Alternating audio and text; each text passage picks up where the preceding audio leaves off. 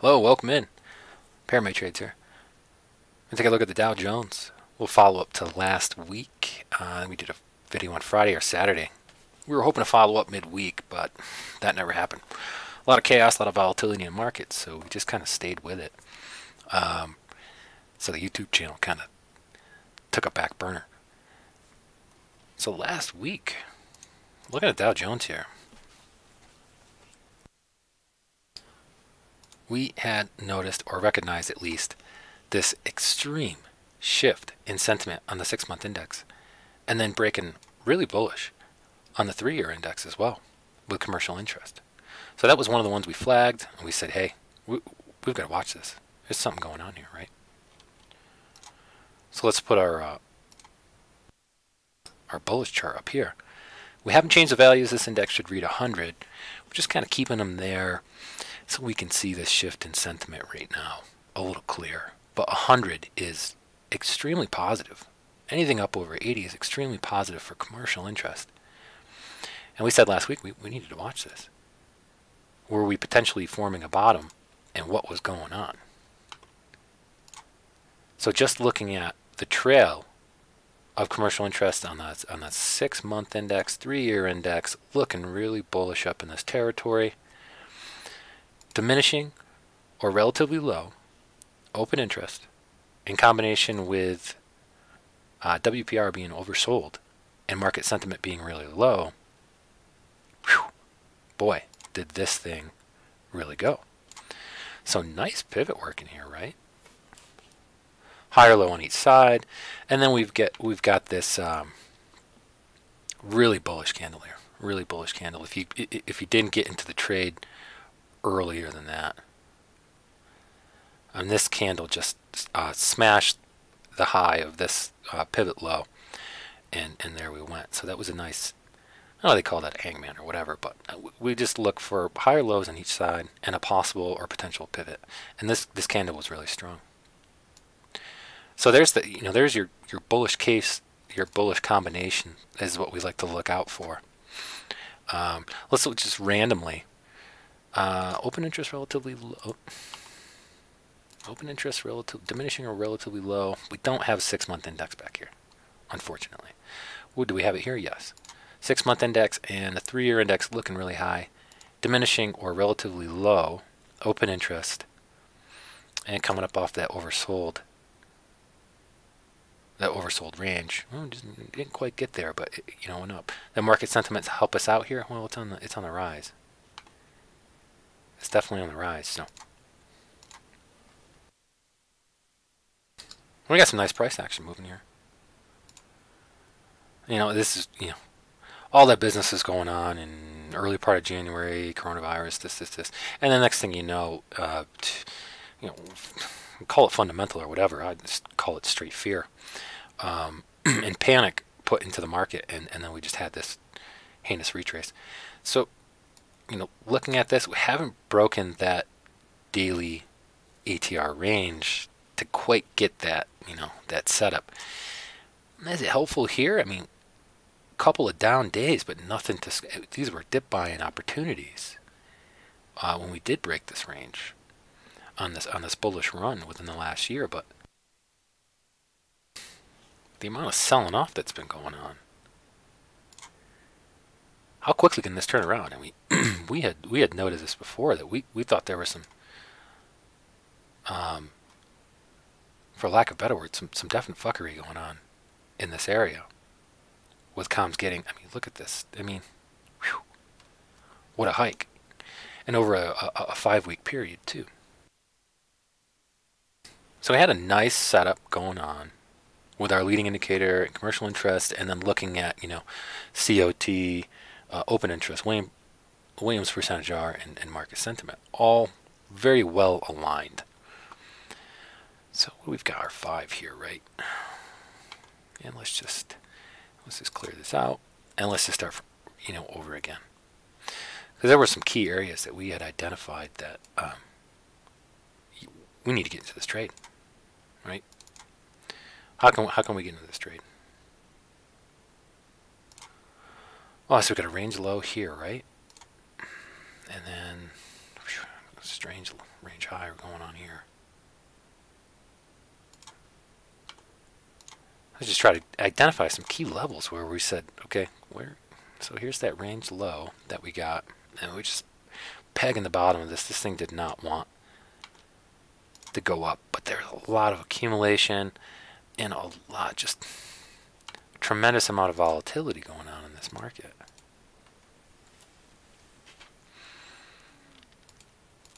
So what key levels can we watch? I think we finished down on the Dow Jones, but there were so many opportunities, I feel like, to get in on this chart, noticing and recognizing that you know, commercials were relatively bullish on this. So we had that implied, we had that gap down, and then we had the implied open here, at least from what the news outlets were saying was, and the implied open was down. But that did not happen, and we had this remarkable start to the trading day, I believe on Monday at market open, that really kind of set the tempo. And then we had this nice bullish W pattern working out for us. So I like to put my downtrend lines here, if you want to call them that, in red. We just had this nice W pattern working out for us.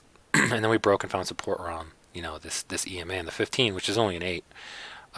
But we do like this.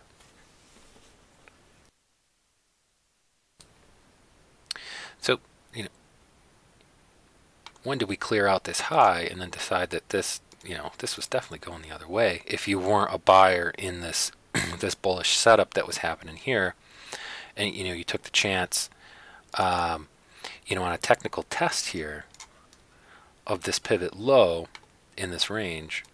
So we go pivot low, we pivot high.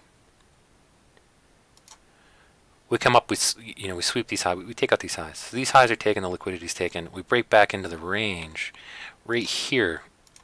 You know, you got a nice setup for a nice bearish setup here with a rejection at the top of this range. So, you know, broke back in, and we couldn't get back up over it. So that was, you know, looking at, you know, pivot to pivot. This looks like a nice short-term top, and then we ran down.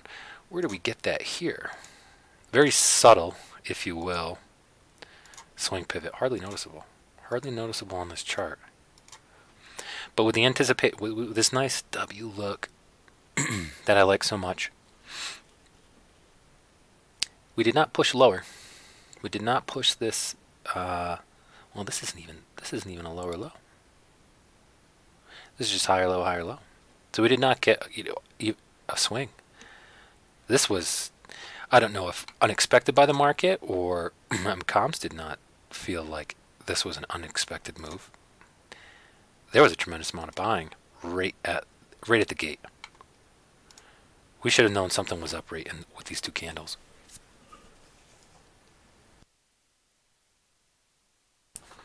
So I mean, this was the most opportunistic setup I think I probably could have found on the Dow Jones, and the rest is history. So now we've got to at least, you know, can we find a channel that we've been, you know, I used to use channels quite often, and I kind of got away from it. We need to get back into it though. So we are in, if this chart remains bullish, this is potentially a good buy area. But we got to watch for a breakdown here. But I would also be cautious for, you know, breakdown lower, and then, you know, dip back into it, get back up into that channel. Oh, but what do we have here? So I think when we had drew this up before, we had a high pivot here, high of the range, and that was, and then we had marked off that this was kind of, you know, our low of the range. So we break up, clear out. It looks like we get a lot of trap longs going on up in here. So there's definitely a lot of liquidity going on up in these parts.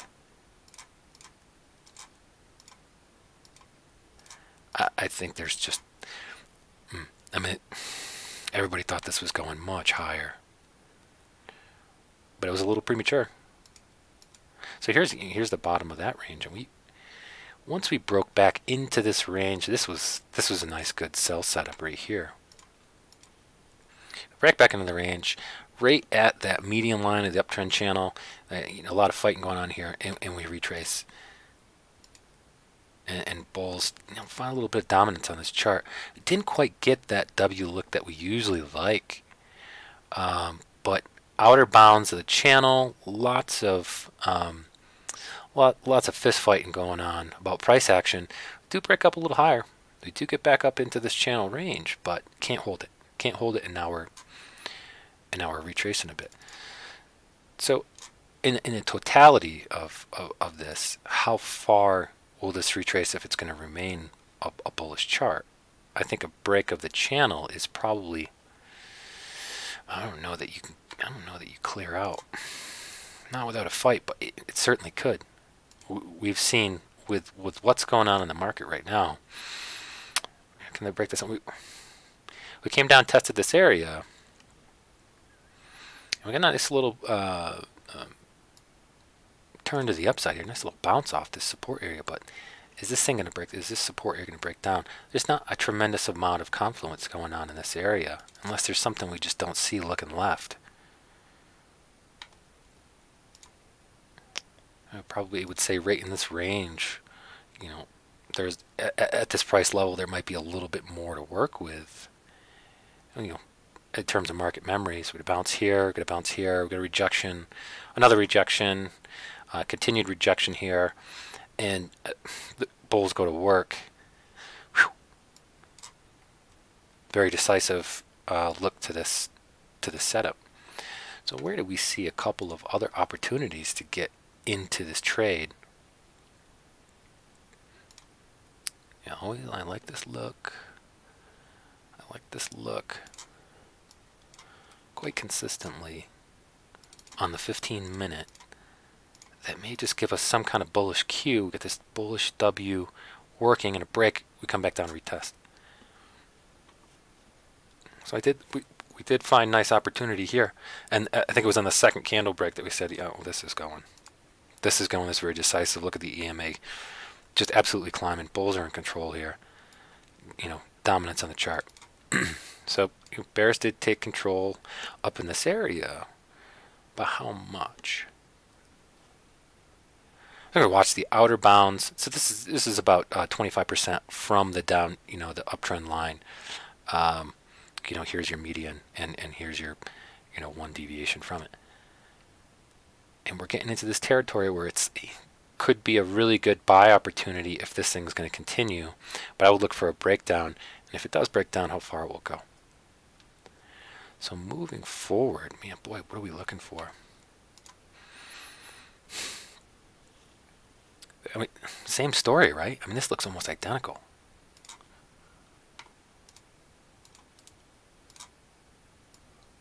With the exception that the range kind of broke down a little bit. Right? You get your trap longs up in here. Whoop, yeah, and this is starting to retrace, and you start to get a little nervous, but we never swept the lows.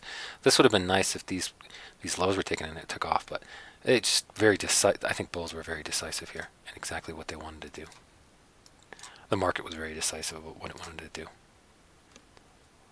So get that nice look, right? Get that nice W pattern that we've been paying attention to on a lot of these lower time frames, and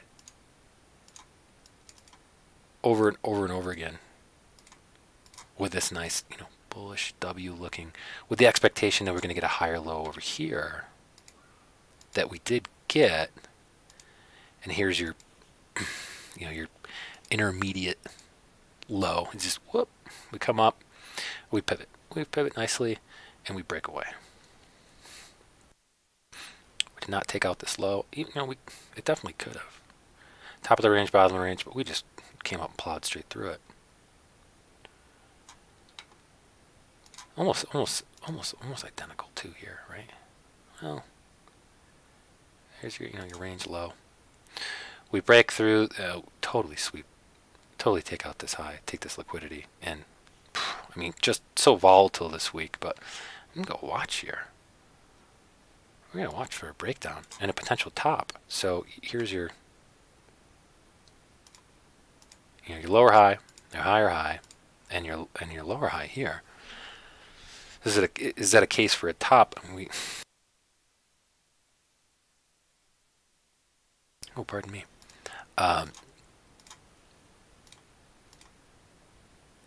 I mean, it looks pretty similar, right? Looks pretty similar if you're a bull. I'm going to come down, retest this line, and, you know, away we go. I'll have to see how the market opens next week, but right up against that line, a better valued area if you're a bull here